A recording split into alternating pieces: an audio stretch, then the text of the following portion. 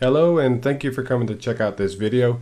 It's been a while since I've actually uploaded any videos, but it's for good reason. I've just been pretty busy with really good projects, and with that being said, I'm going to have to be able to remotely control my phones from time to time. And I'm going to do a video here showing how we can remotely control our phones without any third-party application. It's going to be built into the phone. So here we can see that I have two different phones, one with directory number 1000 and the other with directory number 1001. 1000 has an IP address ending in 100, 1001 has an IP address ending in 101. What you need to be able to do is SSH into the phones. So if you don't have SSH enabled and if you haven't set the secure shell username and password, you're not going to be able to log into these phones. The reason why we need to be able to do that is because we are going to do our remote phone control through the CLI of the phone. And there's a number of different ways that we can verify what's going on. There's show commands that we can do in the CLI. We can also bring up a phone screenshot to take a look at what's going on the screen of the phone. I showed how to do that in a different video, which I'll put a link to that video up top. And you know, what I'm going to do is I have my phones here with me, so I'm just going to bring them up in a different video feed here at the bottom of the screen. And what I'm going to do is from phone with DN1000, I'm going to call DN1001. And the way to do that is dial DN and then whatever number it is that you want to call. So 1001 is now ringing. I have to go over to 1001. And in order to answer it, I can do phone hook switch off hook. And now the call is answered. I could do that same command now to end the call, and I can do this either on 1001 or I can end it on 1000. But the command will be phone hook switch on hook. So that's how we can do test calls remotely without having to bother our end users. Or maybe even if we're doing it after hours and there's no end users around, this is one way we can do it.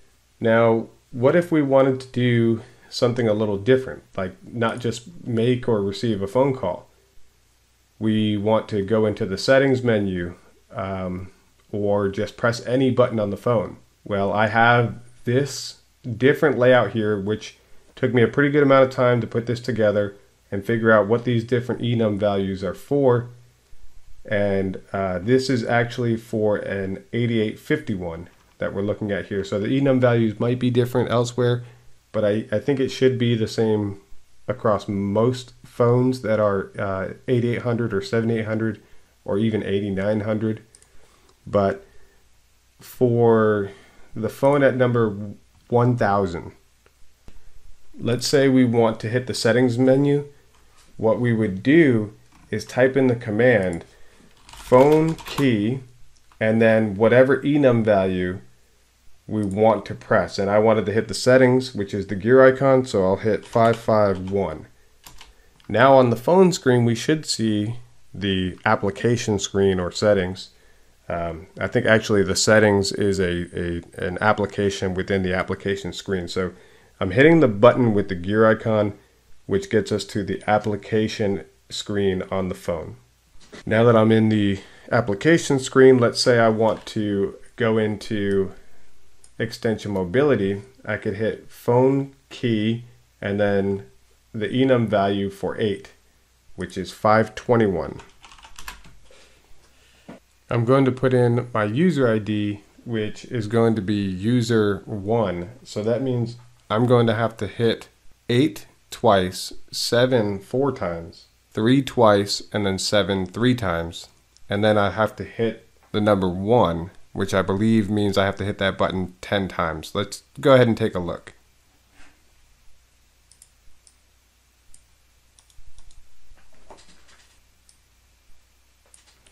Seven is 520 flat, so just phone key 520. And I have to hit that 4 times. Now I have to hit 3 twice, which is going to be 516.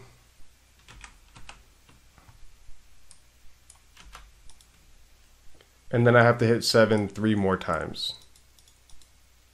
And then to get 1 for user 1, I will have to hit the key 1, I believe 4 times. So we'll hit it 1, 2, 3, 4. And as you can see, I've got user 1 put in there.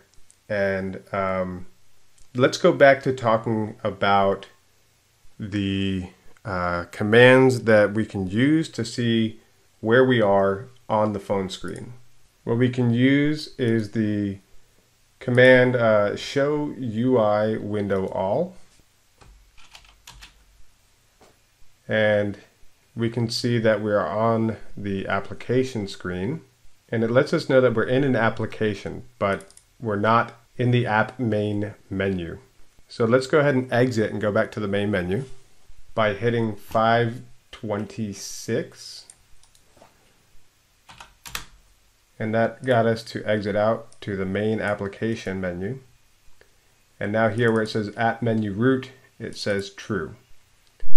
If we were to exit again and then do show UI window all, you can see that the call UI is set to true. Now this would take a little bit more research and testing to see what these different values are for the different pages that you're on. But something that is definitely important to know is how to tell which soft keys are available. So the command to do that is show UI soft key all. Looks like I pasted in twice. So it's show UI soft key all. And these are the different soft keys that we have available to us. If there were more, we would actually see that button there. And what we could do to know which soft keys are actually displayed on the screen is this command here, show UI soft key displayed. And that would let us see of the multiple soft keys that we have, which ones are actually on the screen at the moment, allowing us to make sure that we're selecting the right soft key. But I think that for most people, they're really not going to want to use this for all the bells and whistles that we can use it for. Probably people are just going to want to use it for checking the audio path. And here we can see that there's no active phone calls. We could also use the command show call. And from here, we can select all different types of information. We can check call history as well. Now, going back to that show call command, you'd have to do show call summary line and then, line 1 or 2. Show call summary active, show call summary all. We can even see what applications there are available in the application page by doing the command show applications. I like this command here, show call stream summary. I don't know if it'll have anything while I'm not active. It shows that it was bidirectional, right? The status is NR, which means not ready, so we're not actually on a call. If I had an active call, it would say ready. Now this command is great because we can see what our local IP address and port is. We can see what our remote IP address and port is, which that's going to be our phone with directory number 1001. We already know that because we saw the IP address. We get to see how many packets we sent, how many packets we received. That could be helpful if you're trying to troubleshoot a audio quality issue and you have a packet capture running. You could be in the phone right now just running this command over and over again. We also get to see what codec we're transmitting and what codec we're receiving. So that's all really good information there.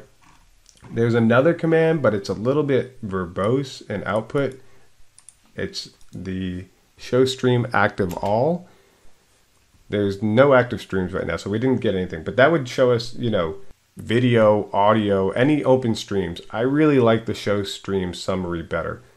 If you need to go in and just place a test call to get phone console logs or to get call manager traces or to test a call to voicemail to make sure it works, some of the validating that you'd have to do is going to be through traces.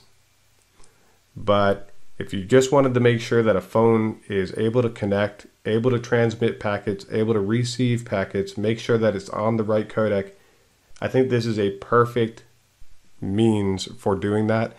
And I'm going to end up using it when I want to record videos in my home lab, but I'm just not at my home at the time. I hope there was something of value in this video for you, and I'll see you in the next one.